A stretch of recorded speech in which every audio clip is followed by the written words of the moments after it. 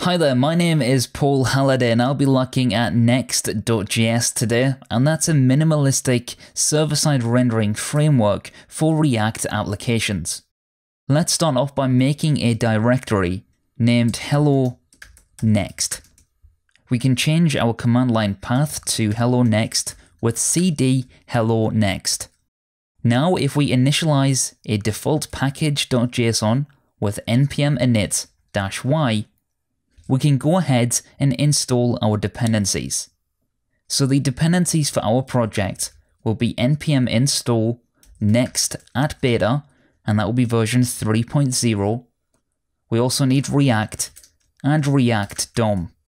Let's add -- save to commit this to package.json. This is not required if you're using npm 5 and above, and we can go ahead and hit enter. This will then install our dependencies. And while it's doing that, we can talk a little bit about Next. So Next offers a really easy API for making new routes. To make a new route, we simply define a JavaScript file inside of a pages folder. We can consider a route to be a specific web URL. For example, if we had our homepage /about, that would be the about route. If we wanted to do the same for contact, then our URL would be /contact. Now in each one of these instances, all we have is a particular file, for example named about or contact.js. There's no other functionality that we need to add to our JavaScript file, it's simply handled by Next.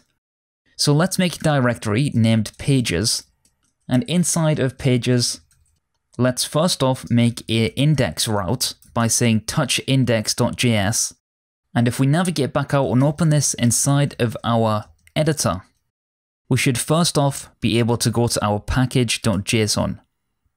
And if we go to our package.json, we can define a new script named dev. And what this script dev then allows us to do is run our application in the browser.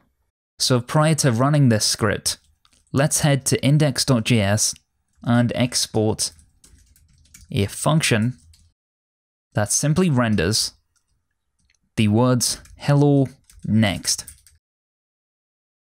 And it really is as simple as that. If we then run npm run dev inside of our terminal, you'll find out that it kicks off Next, and our build is available here on localhost 3000.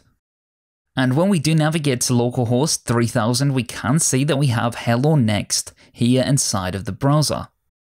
So to get this up and running was super easy. If I change this to next is awesome, I didn't even need to refresh the page, it's automatically hot reloaded. So we find that in order to make any changes, it's super simple and it's also updated as soon as you make them changes. So let's take a look at how we can route between more than one page.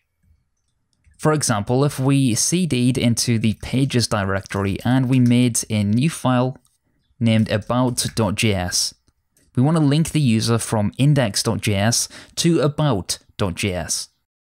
And remember, in both of these occasions, they are routes inside of our app. So inside of index, what I want to do is actually import link from next/link. Inside of our paragraph tag, we can say next is awesome, and perhaps we could also add an anchor tag which says learn more. We can surround the anchor tag with a link, and inside of our link we need to define the href, and the href in this scenario is simply about. So let's go and make some functionality inside of our about page. We can export a default which simply says hello about. If we now select next is awesome and click learn more, we now get hello about. And in this scenario, if we take a look at our URL bar, of course we do have that /about.